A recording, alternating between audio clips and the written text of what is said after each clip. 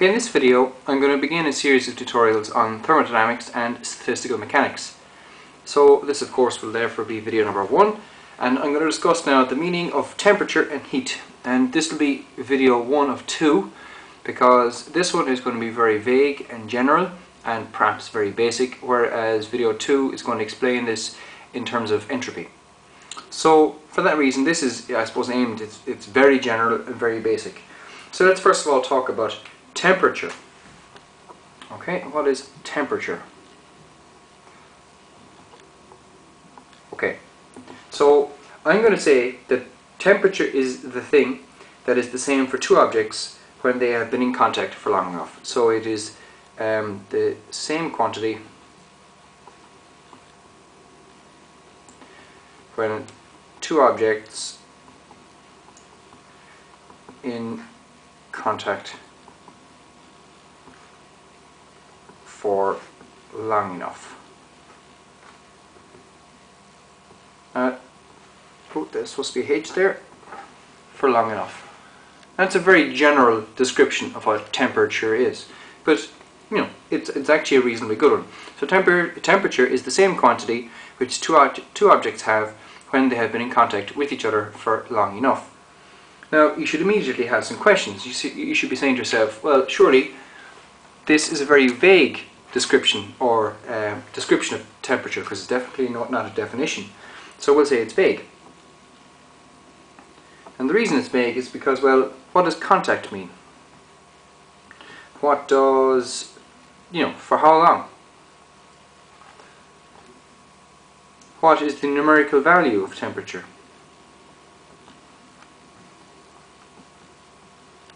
Anything else we can think of? Well, there are other quantities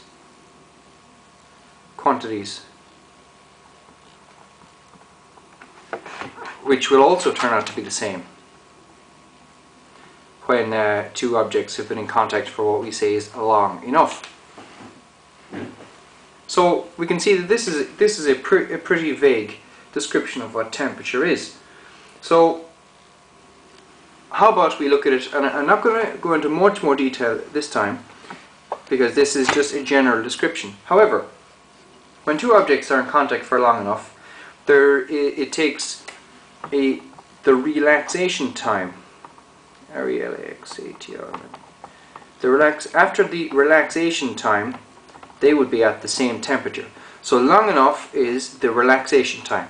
So you put a hot body and a cold body together. After the relaxation time, they have come to the property which they have that is the same would be the temperature. So the temperature is the same for two objects after the relaxation time for those two objects has elapsed. And once the relaxation time has elapsed, we say that the two bodies are in thermal equilibrium. Thermal equilibrium. Alright?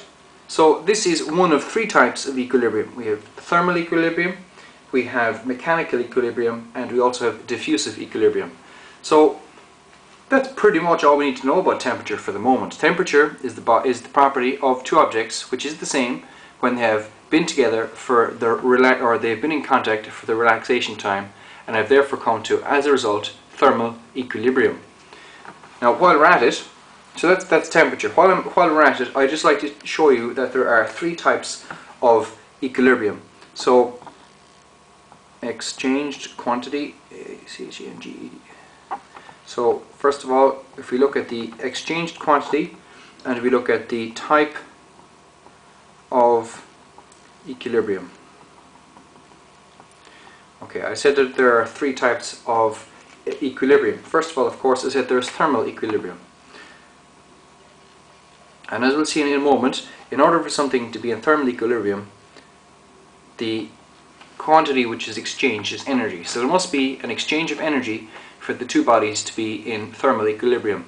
So that tells you that immediately there is a link between temperature and energy. Temperature and energy, and we'll see later that means there's a link between temperature and heat. Now, when something is in mechanical equilibrium, the property which is the same for the two bodies is their volume, or the exchanged quantity is volume, we'll say. And the third one is diffusive. And when two bodies are in diffusive equilibrium, well, the exchange property is going to be their particles, the number of particles.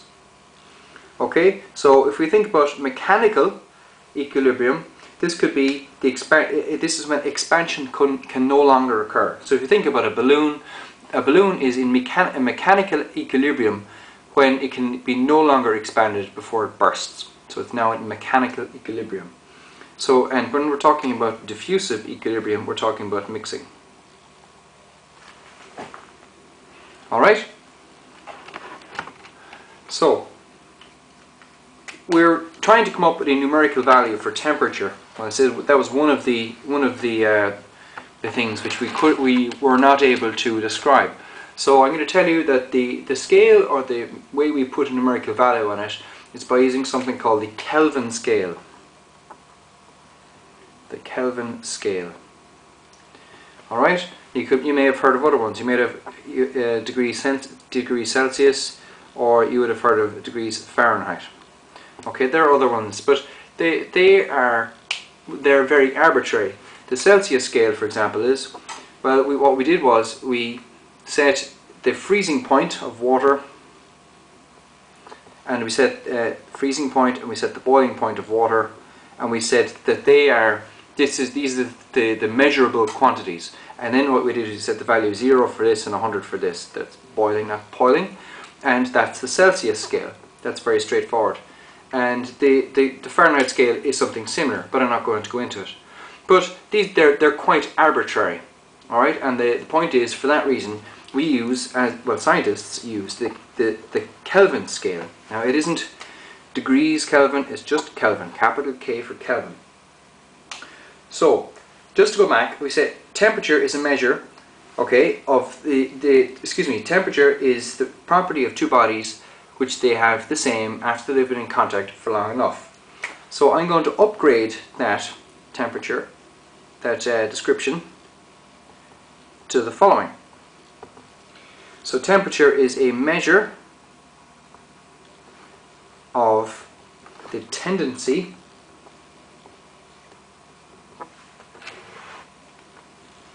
of an object to spontaneously give up energy to its surroundings. So when two objects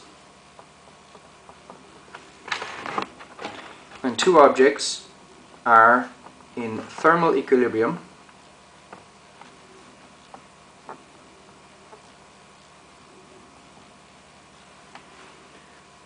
when two objects are in thermal contact, when two objects are in thermal contact, the object which spontaneously gives up energy is at a higher temperature.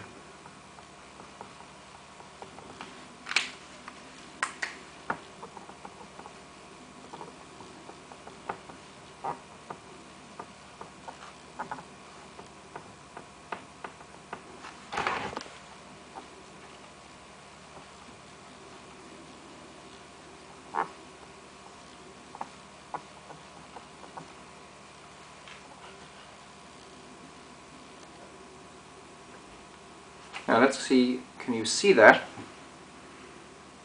Yeah, I think you can. So this is our new description of what temperature is. We say that temperature is a measure of the tendency of an object to spontaneously give up energy to its surroundings. And when two objects are in thermal contact, the object giving up energy spontaneously is said to be at a higher temperature. Alright, so that is going to be our definition of temperature. We've upgraded the definition to this. Okay? So we've related giving up energy to temperature. If the object gives up energy spontaneously, we say that it is at a higher temperature to that object which it is giving the energy to. Now the Kelvin scale is as follows. When we look at compressing gases, alright, so if we look at changing looking, let's say, pressure and temperature of a gas, and we keep the volume constant, we find that the pressure goes to 0 at minus 273. Okay, minus 273 degrees, and that would be Kelvin, excuse me. And if we look at it on a VT diagram, where P is constant, it also goes to 0 at minus 273. Now these are experiments you can do, but the point is that we call the 0 on the Kelvin scale. The 0 on the Kelvin scale is negative 273 degrees Celsius. Okay, so that's what we say, and we say the jump. So 1 Kelvin. It would say the difference between 1 Kelvin and 2 Kelvin is the same as the difference between 1 Celsius and 2 Celsius. However, instead of their starting points are not the same. 0 on the Kelvin scale is negative 273 degrees Celsius. Alright, now finally, I said I'm going to talk about heat, and this is going to be quite brief. We've said so far that temperature is related to energy, and we said that the body which gives up energy spontaneously is said to be at the higher temperature. So I'm going to give you the definition of heat. Heat is any spontaneous flow of energy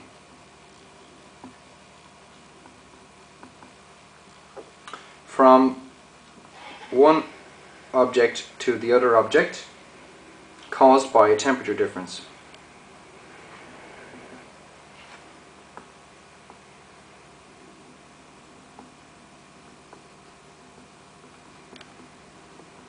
Okay, so it is a piece of energy. Okay, so that means the unit is the joule.